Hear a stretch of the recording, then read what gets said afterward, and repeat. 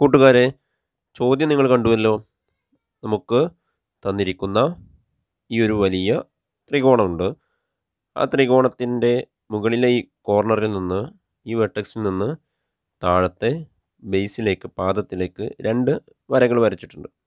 ഈ 2 ലൈൻസും ത്രികോണത്തെ 3 ചെറിയ ത്രികോണങ്ങളായിട്ട് ഭാഗിക്കുന്നുണ്ട്. ഓക്കെ, ഞാൻ ഈ മാർക്ക് ചെയ്തിരിക്കുന്നത്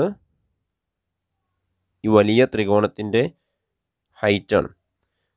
ഈ ഹൈറ്റ് തന്നെയാണ് നമുക്ക് ചെറിയ 3 ത്രികോണങ്ങൾക്കും ഹൈറ്റായിട്ട് എടുക്കാൻ കഴിയാം അല്ലേ. ഈ ഒരു ത്രികോണം എടുത്ത് നോക്കിയേ, അതിൻ്റെ ഹൈറ്റ് ഇത് തന്നെയാണ്. ഇങ്ങനെ എടുത്തു കഴിഞ്ഞാൽ ഈ ട്രയാങ്കിളിൻ്റെ ഹൈറ്റും ഇത് തന്നെയാണ് വരിക. ട്രയാങ്കിളിൻ്റെ ഹൈറ്റ് കണ്ടുപിടിക്കാൻ നമ്മൾ ഇങ്ങനെ വരയ്ക്കാൻ പറ്റില്ലല്ലോ.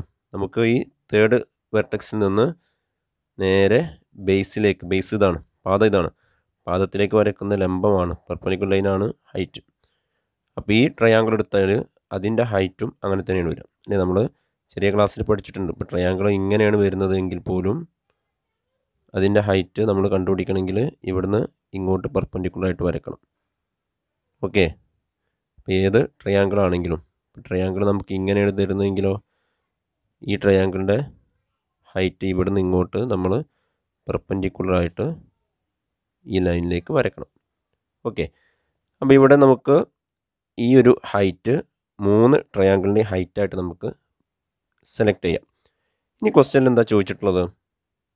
ഈ ലൈൻസ് താഴത്തെ ഈ ഒരു വരയെ, താഴത്തെ ഈ ഒരു സൈഡിനെ ഭാഗിക്കുന്ന അംശബന്ധം എന്താണോ, റേഷ്യോ എന്താണോ, അതേ റേഷ്യോ തന്നെയാണോ ഇത് എന്ന് നമ്മൾ കണ്ടുപിടിക്കണം. അത് റേഷ്യോ ആണെന്ന് തെളിയിച്ചു കൊടുക്കണം അല്ലേ.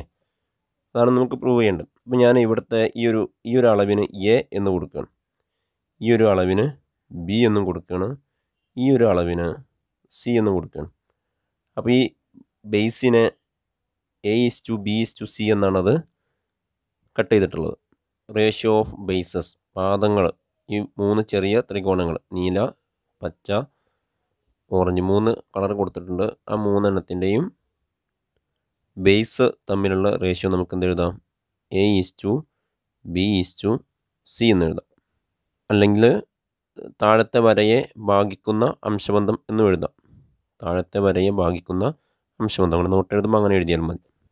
ഇനി ഓരോ ത്രികോണത്തിൻ്റെ പരപ്പളവുകളായിട്ട്, ഓരോ ട്രയാങ്കിൾസിൻ്റെയും ഏരിയാസായിട്ട് നമുക്ക് കണ്ടു നോക്കാം.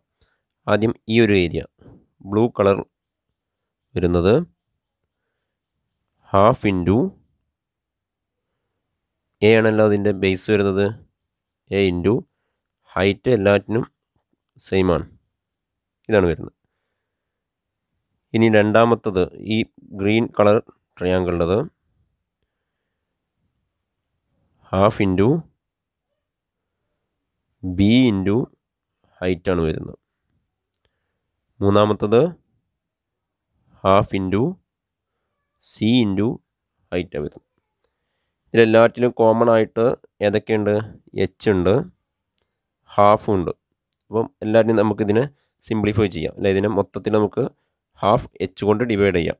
1/2 എച്ച് എല്ലാറ്റിലും ഉണ്ടല്ലോ, നമ്മൾ അങ്ങനെയല്ല ചെയ്യുക. അപ്പോൾ 2:4 ആണെങ്കിൽ ഇതിലും ഒരു 2 ഇൻറ്റു 1 ആണ്, ഇതിൽ 2 ഇൻറ്റു 2 ആണ്. ഇതിലും 2 ഉണ്ട്, ഇതിലും 2 ഉണ്ട്. അപ്പോൾ 2 കൊണ്ട് ഡിവൈഡ് ചെയ്തിട്ട് നമ്മൾ അതിനെ 1:2 എന്നാക്കാറുണ്ടല്ലോ. അതേപോലെ ഇവിടെ എല്ലാറ്റിനും കോമൺ ആയിട്ട് ആരുണ്ട്? 1/2 എച്ച് എല്ലാറ്റിലും ഉണ്ട്. 1/2 എച്ച് കൊണ്ട് മൊത്തത്തിൽ ഡിവൈഡ് ചെയ്താൽ പിന്നെ ബാക്കി വരുന്നത് A:B:C ആണ്. ഇവിടെ എ ബാക്കി വരും, ഇവിടെ ബി ബാക്കി വരും, ഇവിടെ സി ബാക്കി വരും. നമുക്ക് A:B:C തന്നെ കിട്ടി. അത് തന്നെയാണ് നമുക്ക് ഇതിൻ്റെ ബേസ് തമ്മിലുള്ള റേഷ്യോ കിട്ടിയത്. ഇപ്പോൾ ഏരിയാസ് തമ്മിലുള്ള റേഷ്യോ, പരപ്പളവ് തമ്മിലുള്ള റേഷ്യോ എന്ത് തന്നെ കിട്ടി? A:B:C എന്ന് തന്നെ കിട്ടി. ഓക്കെ.